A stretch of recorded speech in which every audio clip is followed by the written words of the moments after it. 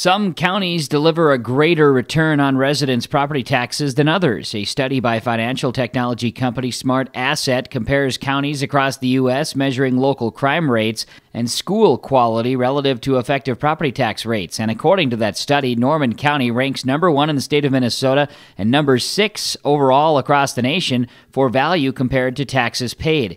Carrie Kirschbaum with the Norman County EDA says those figures are absolutely worth bragging about. So you look at the rating, and it talks about how good our property tax value is. Our property taxes are 1.18. Our school rating was a 6. The highest you can get is a 10, which means we're in the top 40% in the nation, or in Minnesota, but also even in the nation. Crimes per 100,000 people is only 30, so our overall index is 99.81. Out of 100. So that was fantastic. And so I think that's really something we can brag about. We'll be bragging about it on our websites, and they could just make posters and put it everywhere to just say what a great place we are. Yeah. And there's 87 counties, I think, in Minnesota, so that says a lot for us that we're number 1. And then in the United States, we were ranked 6th in the whole nation. There's over 5,000 counties in the nation.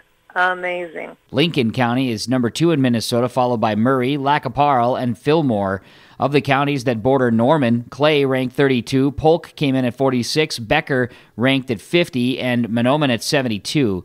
Trail County in North Dakota ranks number 4 in the state and 383rd in the nation. Besides favorable property tax rates, low crime, and a good school system, Kirschbaum says there's lots of other great reasons to live in Norman County. We want to really showcase all the things that are available in Norman County. Look at the recreation. They have got trails, they've got hunting, they've got fishing, they've got camping.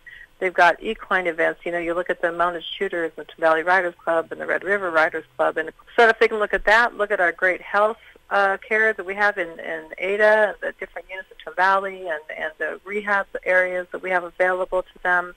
Schools are excellent. Of course, we see that just looking at the ratings here. We can see right now our property taxes are really good. Our properties are beautiful, and we actually have good cost of living with that, but we're not nearly as expensive in Norman County as it is to buy a home in, say, Fargo.